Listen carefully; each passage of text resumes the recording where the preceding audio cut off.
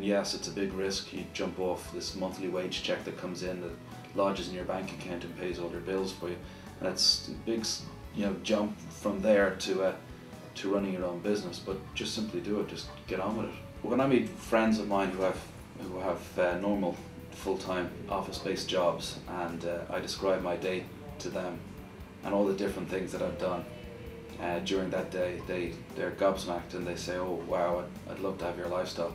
I felt utterly bored working for the one client, and what I wanted was a business where I would have the challenges of having a business and having the people skills and having the people problems of running a staff.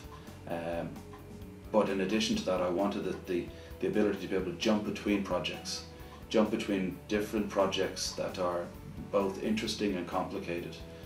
Well, the risk involved was, if you like, to the collateral that you've built up through, say, a mortgage or savings. That's a risk. But at the end of the day, it's only stuff. I knew that if it went wrong and I owed the bank money, I could go back to work and pay off my debts. So what was there to lose? It really was as simple as it means I'll be able to pick my son up from school.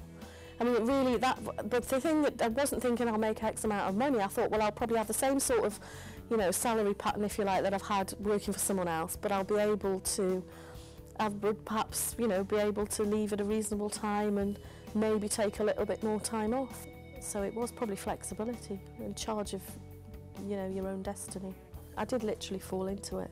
Wish I could say I'd planned it.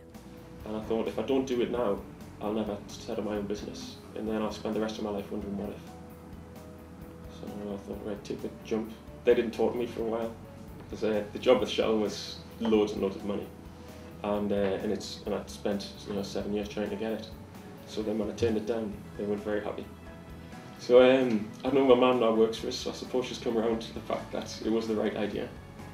But it was a big decision, but I thought, like I said, that if I don't take it, I might regret it.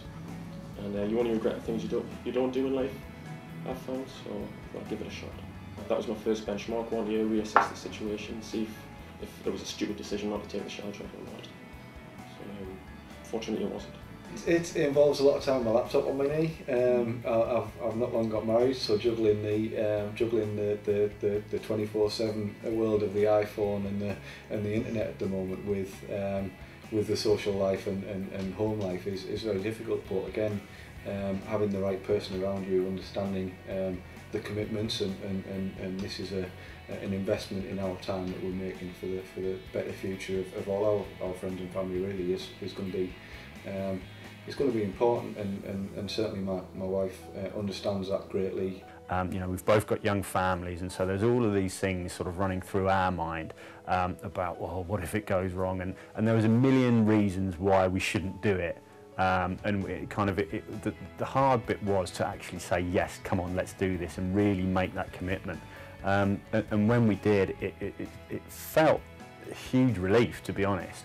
And then from there, things just moved so quickly.